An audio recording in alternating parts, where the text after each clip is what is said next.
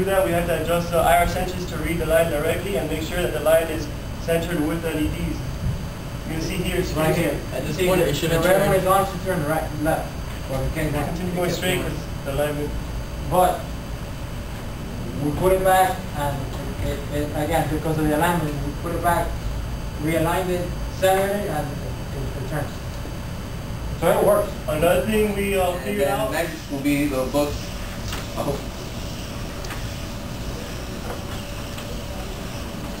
I'm trying to the side so it will go straight into the book. Right. It's shimmy its way over, so it does have complications, but because of the weight fluctuation, it goes over pretty smoothly. So I think our K mentality sure does apply to it. This obstacle is not.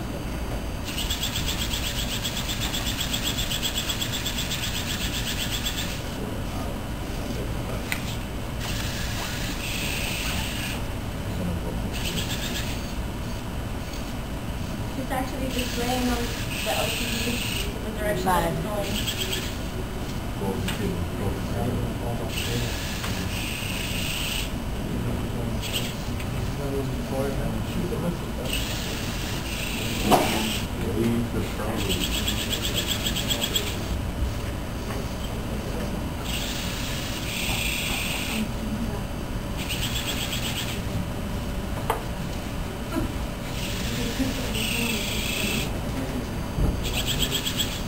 Okay, if we push the button right here, it's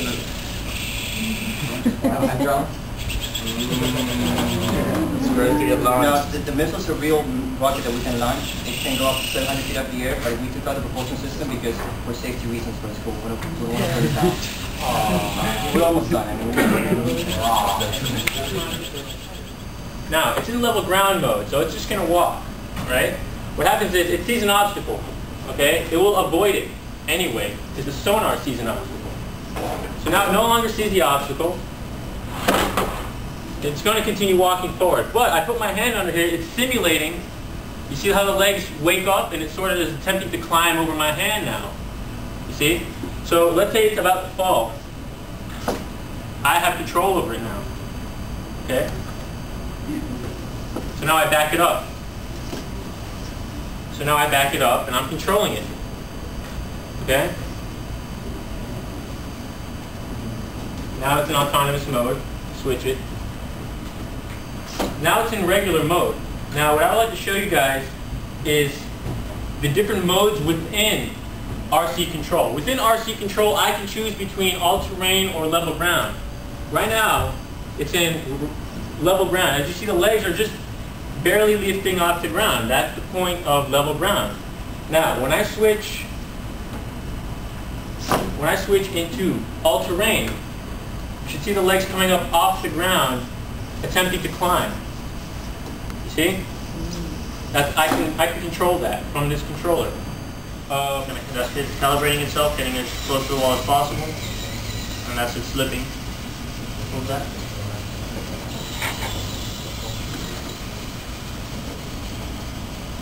Awesome.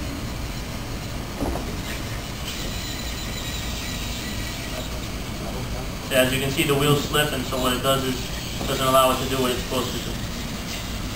I mean, these wheels unfortunately are a little old, and they've been worn, and that's going to keep moving forward until it falls off. Yeah, somebody grab it. And it's all used, so it moves.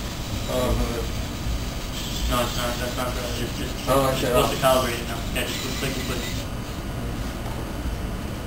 thank you. So that's it.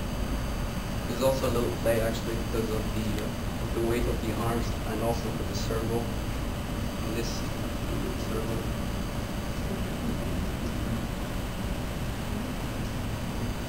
I don't know if you guys can see it, but there's actually a circle drawn on the box.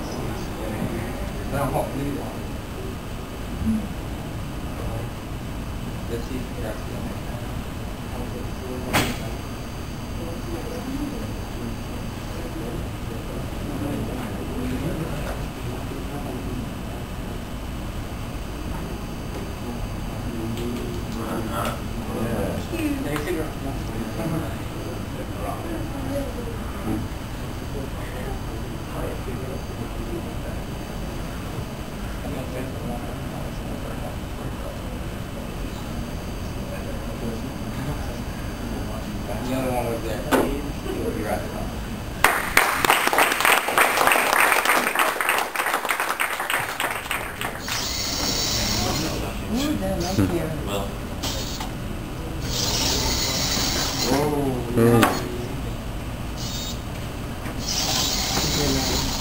Sure.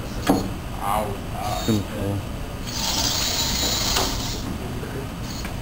Pretty close.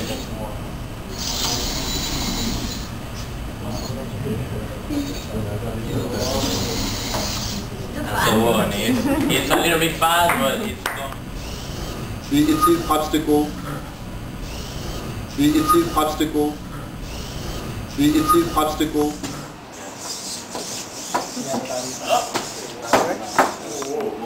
Okay, you sent in the black stuff, that's why it's supposed to go back.